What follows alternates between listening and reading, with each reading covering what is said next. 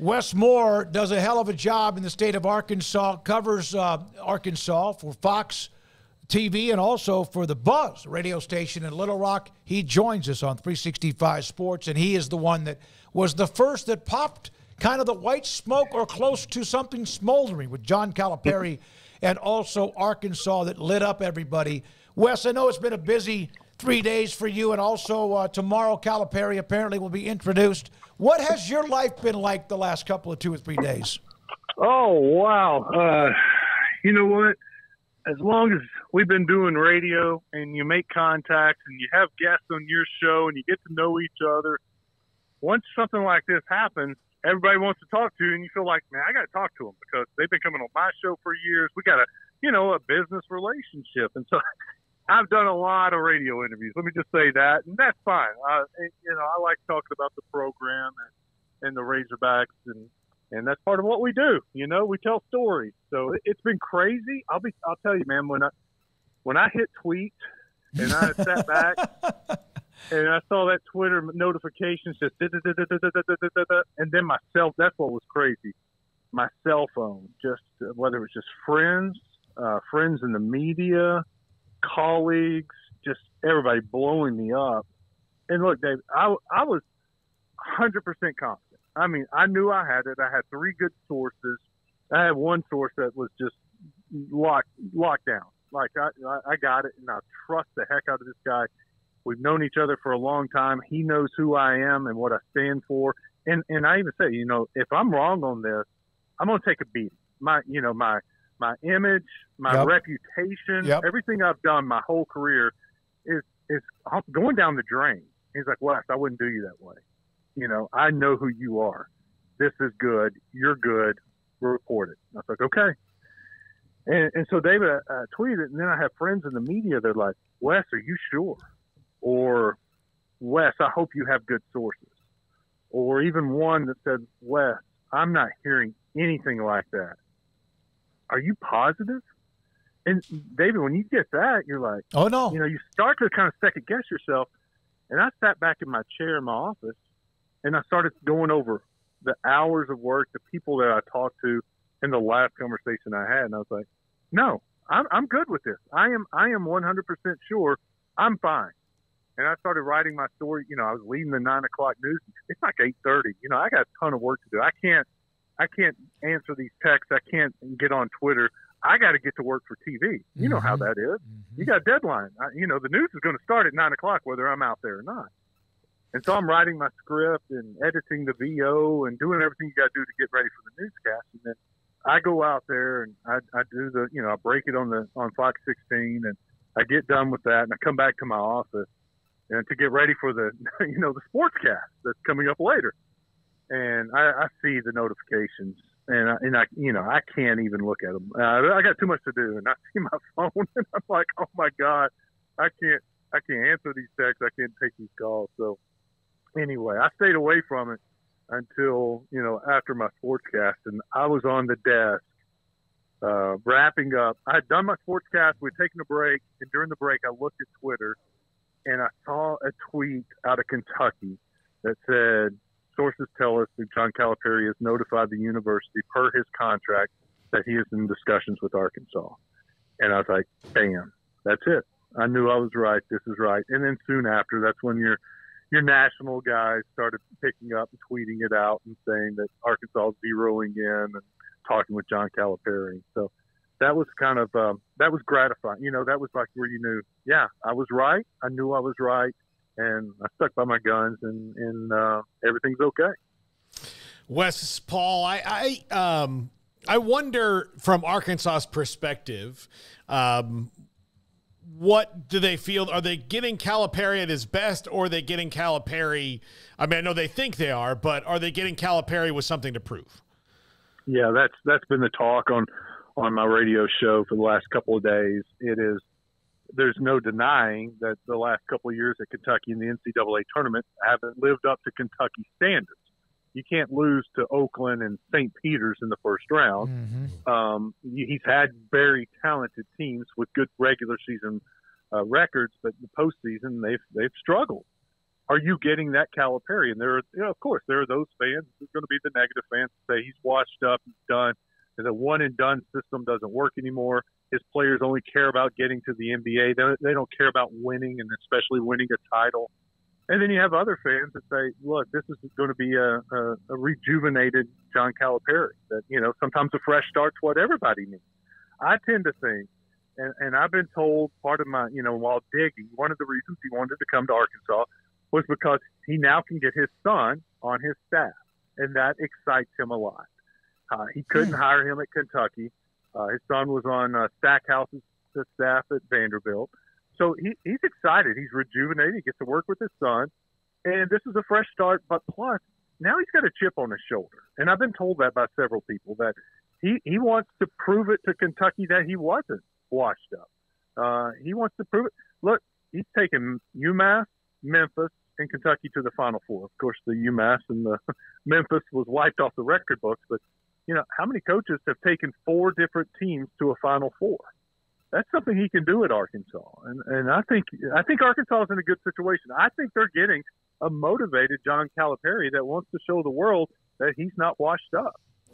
So what was this the reaction in Little Rock and Fayetteville and throughout Hog? I mean, we know how passionate. I always will remember the Nolan Richardson teams, or the teams that Arkansas has had that dominated those tournaments in Dallas when it was the Big Eight. I mean, the Southwest Conference, and all of that history. What are former players? What are they saying? What's this been like for Arkansas fans? Well, I had Joe Klein with me on the show yesterday. I asked him, scale of 1 to 10, where does this rank? He said, well, 10. Dusty Hannas came on today. He's over in Tel Aviv playing overseas. He said he was so excited he had to come on the show. He said, this brings Arkansas back. This is what Arkansas deserves. People think of Arkansas and Nolan Richardson and winning a championship. And guys, here's where we're coming from. Arkansas won a championship in 94, played for it in 95, went to the Sweet 16 in 96. They went 25 years without getting into the Sweet 16. 25 years. After that run, you go 25 years without getting to the second weekend of the NCAA tournament. That seems impossible. But that's exactly what happened until Eric Musselman came, and they go Elite Eight, Sweet 16. Man, that rejuvenated Arkansas. Arkansas basketball was back. And then Musselman leaves and goes to USC. They miss out on Chris Beard. And then all of a sudden, these names like Will Wade, Darrell Walker. Look, I like Coach Walker. He's here at Little Rock, and he's a friend. But when those kind of Chris Jans, those names weren't exciting the fan base. And they're like, somebody said on the show, we're about to have a Stan Heath hire, and Arkansas is going to be irrelevant again. Then all of a sudden, the news breaks that it's John Calipari. You go from Chris Jans, or there was even talk about for a rumor of the name was floated out there of Kansas State coach Tang. You go from that to John Calipari. That's why you have such an excited fan base. Look, John Calipari excites you. Name a bigger name in basketball as a head coach right now. You can go with Hurley, and that's about it, right? And I don't know if Hurley's bigger. He may be bigger right now because he's gone back to back. John Calipari's got a huge name. But yesterday, the championship game is about to be played, and all they were talking about on ESPN leading up to the game was John Calipari. Mm-hmm. That's how big he is. Arkansas is not going to be irrelevant now. That fear is gone. They know he's going to recruit here. He's going to get great players. They're going to have success. The question is just how much success. How far can he take them in the NCAA tournament? I know this is kind of a left turn, but if they're willing to spend this much on basketball and be successful at that, if I'm Sam Pittman and I'm already nervous, should he be more nervous that they might make this kind of similar move in football after this year? I got that exact same call today. Mm-hmm. No doubt. Less than an hour ago, a guy said, well, if we can do this for basketball, why can't we do it for football? And my response was, and my response to y'all is, just because you got a ton of money doesn't mean you just want to give it away. You got to have a reason. That's to give why it away, they have right? a lot of money. That's exactly. And so John Tyson was motivated to give his money away to the university and to the NIL fund. because of his relationship with John Calipari. They're friends. They've been friends for a while.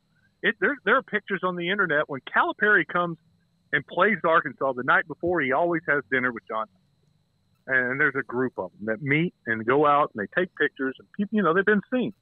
Their relationship goes back a ways back, and so that's the motivation here. Yeah. Jerry Jones, you would think, hey, Jerry, give Arkansas. You got $10 million laying around. Just give them for a new football coach and for the NIL fund. Why don't you do that? I don't know. You'll have to ask Jerry for that. You can ask all you want to. That doesn't mean they're going to give it to you. They got to be motivated to give it to them. Wess Moore, Fox 16 in Little Rock, also the Buzz Radio, does a hell of a job and had this thing back in the early part, I guess it was in the afternoon on Sunday, and the story about what it's been like since that time. So tomorrow they introduce him. What took so long? Was it waiting for him to inform Kentucky? What was the dynamics there? I honestly just think it was the contract. The lawyers looking at it. There was no backing out. There was no second thoughts. This has been a done deal since Sunday night.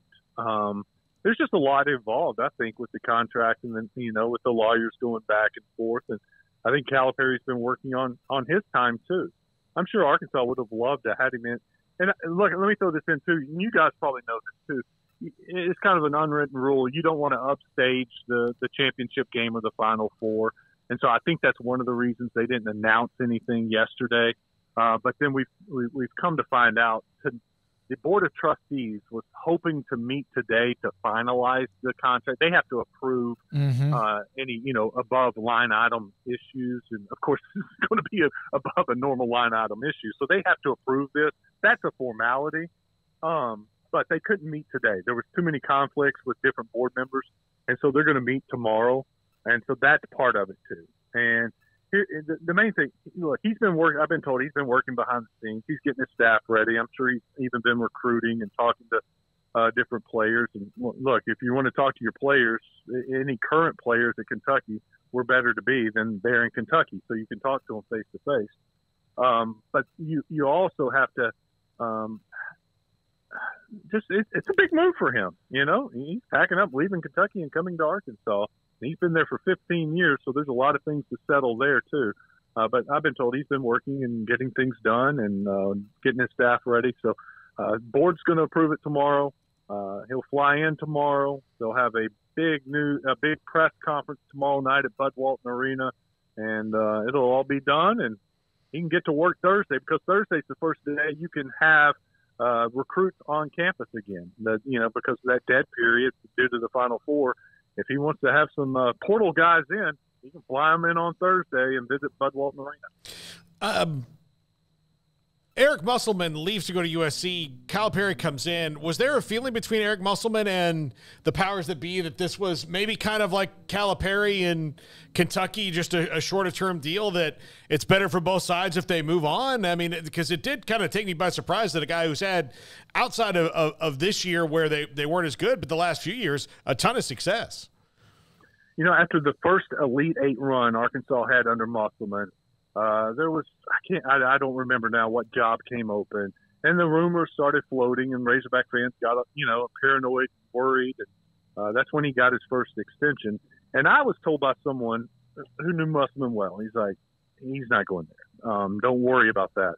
The jobs you have to worry about are USC, UCLA, and San Diego State. Those are his dream jobs. He's from, went to school at San Diego State University. His mom's back in California, family back there. He loves the West Coast. Those are his dream jobs. That's the ones you have to worry about. And so, SMU came open. I wasn't, he's not going to. I didn't worry about anything until SMU hired Andy Enfield, and then I was like, oh no, that's not good. And sure enough, this is all about him going home, guys. It wasn't, there was no ill will at Arkansas. They were trying to keep him. I was told they offered a very nice retirement package. All he would have to do is stay here another 5 years. He turned that down. This was about going home. And I get it. I respect it. that's where like I said, that's his dream job. He wants to go back there. That's fine. You know, Arkansas is, and some fans feel like they've improved and they're going to be just fine now. Wes, last thing, and I know you got other things to do, including the rest of your job, but do you feel like that Calipari might go back to his old school ways and style that he played at UMass or at Memphis or early on at Kentucky, and maybe the 40 minutes of hell that Arkansas was known for in the past? Do you feel like he might revert back to that there? I would think the fan base would love that. They want to win, but they would love that. Yeah. When I think of Kentucky back when he first got there, I think of those long, angular, athletic, yeah. Yes, and they were so hard to score on. And then if you got a good shot and you missed it, they always got the rebound. Or if you got a shot off, they blocked it. And that was missing this year in the last couple of years. Their defense this year was terrible, guys. I mean, that Kentucky-Arkansas game where Arkansas scored like 108 and Kentucky scored 114, something like that. There were times his guys looked so disinterested in defense, it was laughable. Like an Arkansas guy would drive, and the Ole defense, they would just open up and let them go to the basket. It's like, I'm just going to the net so I can get the ball out and we can get down the court. It was bad. There was no effort to play defense. That's got to stop. But Coach Cal knows that.